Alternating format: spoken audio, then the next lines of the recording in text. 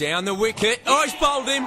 Well, maybe it's against his religion to hit the fucking ball, but he's out. Now, the players this year have been asked to, whenever possible, cover up the responsibly part on the gamble responsibly signage around the ground. He's done well here.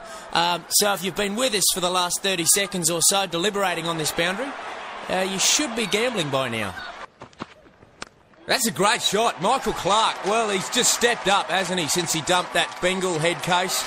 I think his footwork's really improved at the crease, without her there now harassing him about what to wear to an event and if she looks like a slut in some dress or some bullshit. Well, that's in the air. Oh, and he's dropped it. Well, there you go. You can hear the jeers of the crowd. I just heard someone behind me yell, "Shit, cunt." Pretty appropriate. That should have been held.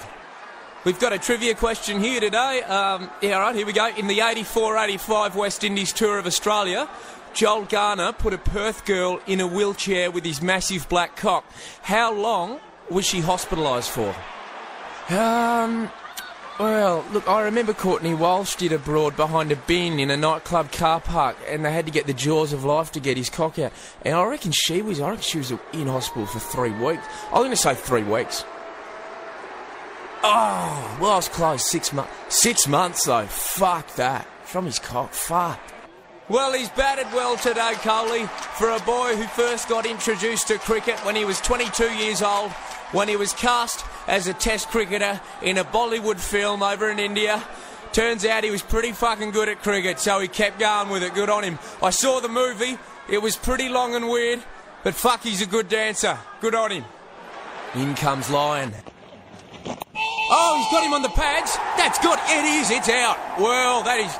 If you're a woman watching at home and you're asking your husband why that's out, it's just fucking out, all right? Look at that. That's fucking plumb. Right in front. Fucking hell. Just didn't know what to make of Clarke's future. Today he comes back and makes 100. It's 7 for 517.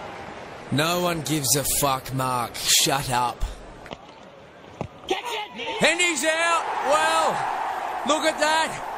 Rahane, he must have put the back in 5 minutes sign up in his 7-Eleven, because he's been out there for fuck all. Clarke now flicks it off his legs. That'll be it, a special ton. He's done it with a sore back too. I can't even do me wife in the morning with a sore back, and I'm one of those cunts that just lays there. What a great effort.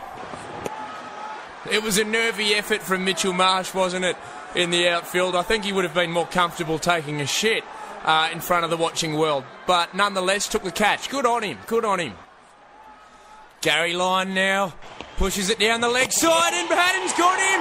Well, he tells the third umpire to go fuck himself, because he knows that's out. Down the wicket. Oh, he's bowled him. Well, maybe it's against his religion to hit the fucking ball, but he's out. Now, the players this year have been asked to, whenever possible, cover up the responsibly part on the gamble responsibly signage around the ground. He's done well here. So if you've been with us for the last 30 seconds or so deliberating on this boundary, you should be gambling by now. That's a great shot. Michael Clarke, well, he's just stepped up, hasn't he, since he dumped that Bengal head case. I think his footwork's really improved at the crease, without her there now harassing him about what to wear to an event and if she looks like a slut in some dress or some bullshit. Well, that's in the air. Oh, and he's dropped it. Well, there you go. You can hear the jeers of the crowd. I just heard someone behind me yell, "Shit, cunt." Pretty appropriate. That should have been held. We've got a trivia question here today. Yeah, all right, here we go. In the 84-85 West Indies tour of Australia, Joel Garner put a Perth girl in a wheelchair with his massive black cock. How long was she hospitalised for? Well, look, I remember Courtney Walsh did abroad behind a bin in a nightclub car park, and they had to get the jaws of life to get his cock out. And I reckon she was in hospital for 3 weeks. I'm going to say 3 weeks. Oh, well, I was close. 6 months. 6 months, though. Fuck that. From his cock. Fuck. Well, he's batted well today, Coley, for a boy who first got introduced to cricket when he was 22 years old, when he was cast as a test cricketer in a Bollywood film over in India. Turns out he was pretty fucking good at cricket, so he kept going with it. Good on him. I saw the movie. It was pretty long and weird, but fuck, he's a good dancer. Good on him. In comes Lyon. Oh, he's got him on the pads. That's good. It is. It's out. Well, that is... If you're a woman watching at home and you're asking your husband why that's out, it's just fucking out, all right? Look at that. That's fucking plumb. Right in front. Fucking hell. Just didn't know what to make of Clark's future. Today comes back and makes 100. It's 7 for 517.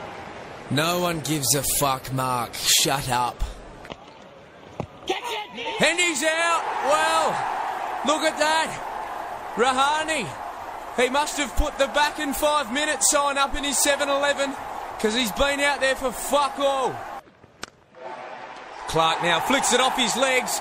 That'll be it. A special ton.